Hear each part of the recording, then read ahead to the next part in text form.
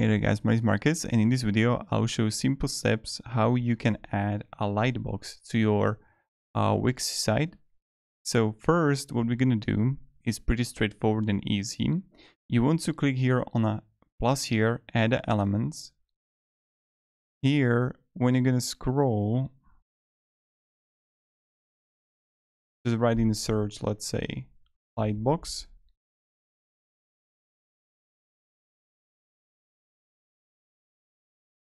And right here, you see that it's like under interactive, and then you're gonna have the light boxes.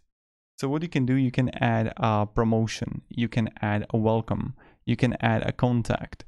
So let's say that I'm going to have announcement here, we're back, or with the subscribe here. So let's choose this one. Now, when you're gonna choose it,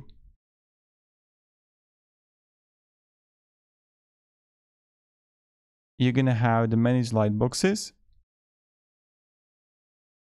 and here you're gonna have like the edit settings of it. So what you can do is that, what is the name? Then you can change it. Automatically display a Lightbox on pages, you can have no or yes.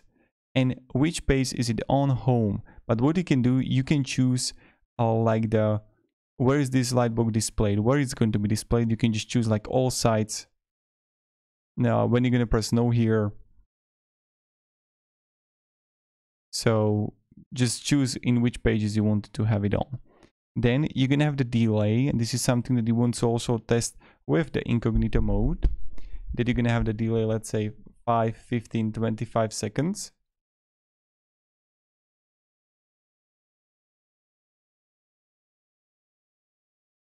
And then when you go further, how does this light close? With the X icon, okay, or close button. So you can have both if you want to. So right now you see the X here. I definitely recommend having it only because you want to have the people that are going to like easier to close it when it's going to appear. Then when we're gonna have the settings, you're gonna have the triggers. Select the trigger. Then you're gonna have the layout. So you can change the layout position where you're gonna have it. So you can have it on bottom, on top, or left, or right, or in the center middle. As you can see, you can change that. And then you can change also the offset, right?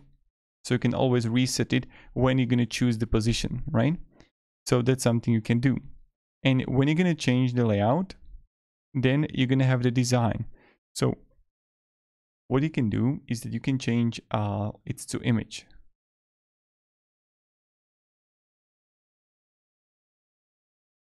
Or you can upload your own. Or you can just have a color. Right? So you can have color, you can have image, or even a video. When you're gonna have the design and you're gonna choose the picture, you're gonna have animated. So how it's going to appear. Right now it's fade in. But let's say you're gonna have float in. I like the fade in, but again, maybe you like something else. So when you're gonna have that, then you can have also a help here. You can also customize the animation, so the duration, etc. Now the next thing, important thing, is that you can change the text here, change the art, or even the text in your announcement. But now, when you're not going to have the welcome one, but you're gonna have like plus here, add an element, and I'm going to have a subscribe here. So like this one here. This is literally the same stuff, but you're gonna have a form settings here for the sign up. This is one big huge difference here, is that you're gonna have the get subscribers, and you can change all the settings here with the submitting message, with the settings here, where you're gonna get a notification. So then you're gonna have you can accept payments and all of that. But this is where you can add a assignment for the submit settings, right? So success message. And you can optimize that here too if you want to. So this is how you can also add for the subscriber form. And if you want me to go deeper into the tutorial, I can do that. Just write me down below in the comments and I can step by step show you how you can add and manage the subscribers form here. Because right here, you're gonna find the settings for it. Submit message, payments if you want to, conditions, and all of that you're gonna find right here.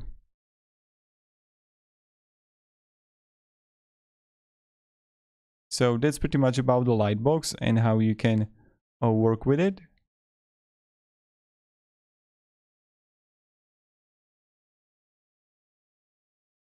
And what you can do, the last thing that I want to show you is that when I'm going to press close Lightbox, when you would add like some icon here, let's say this one here,